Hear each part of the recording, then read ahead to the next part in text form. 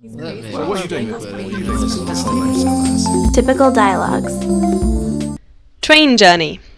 A man and a woman who have never met before find themselves in the same sleeping compartment on a train. After the initial embarrassment, they both manage to get to sleep. The woman on the top bunk, the man on the lower. In the middle of the night, the woman says, "I'm sorry to bother you, but I'm really cold, and I was wondering if you could possibly pass me another blanket." The man leans out and, with a glint in his eye, says, "I've got a better idea. Let's pretend we're married." "Why not?" giggles the woman. "Good," the man replies. "Now go and get your own blanket."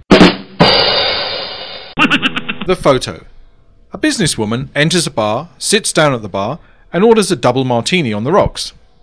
After she finishes the drink, she looks inside her shirt pocket, then orders the bartender to prepare another double martini.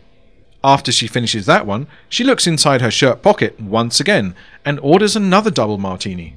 At that point, the bartender says, "Look, ma'am, I'll bring you martinis all night long, but you've got to tell me why you keep looking inside your shirt pocket before you order a refill." And the woman replies, "I'm looking at a photo of my husband. When he starts to look good, I know it's time to go home." The Englishman. A blind guy on a bar stool shouts to the bartender, "Hey, do you want to hear a joke about a stupid Englishman?" In a hushed voice, the guy next to him says, "Before you tell that joke, you should know something. The bartender is English, the bouncer is English, I'm English, and the guy sitting next to me is also English, and he's a rugby player.